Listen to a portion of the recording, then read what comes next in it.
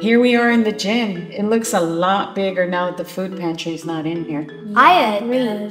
How about we make a math walk stop question here on the court? That's a great idea. Well, the first step is to notice things that we see on the court. I noticed that there's a bunch of lines on the court. I noticed that there are a bunch of logos on the court. I noticed that there's a high hoop. I noticed the court is really big. Isn't that a pretty standard thing? I think for junior high courts, it's 74 feet. I know that, but it doesn't really tell me how big the court is relative to my size. Like, how long does it take for me to run from one three-point line to the other? Stuff like that. I think we have a question for a great math walk stop. Let's figure out the size of this court based on your measurements.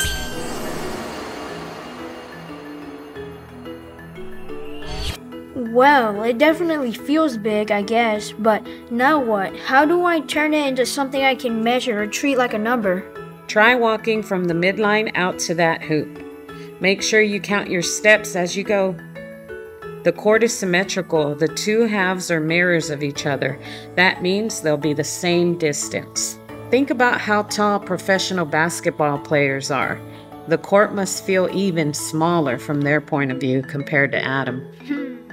If half the court took me 40 steps, then the full court would be twice as much. So I can cross the court in 2 times 40 steps. That's 80 steps. It took me 42 steps. But how do we figure out how many takes a real basketball player?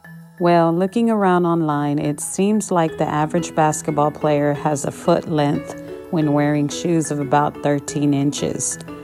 Assuming the court uses that standard of 74 feet we talked about earlier, and we divide that by the 13 inches, that's about 74 times 12 inches divided by 13 inches, that's 68 steps. So it only takes a professional basketball player about 68 steps to cross the court. So I needed to take about 1.2 times the number of steps to cross this court compared to the average pro ball player. You know, 1.2 times more steps does not seem that much of a difference. But that's not even thinking about how much longer and faster the strides are. That would be fun to compare. Now I know how different it must feel to be a pro basketball player to run on this court. It's pretty cool how with just a few measurements and calculations, we can see how the world feels in someone else's shoes. These shoes!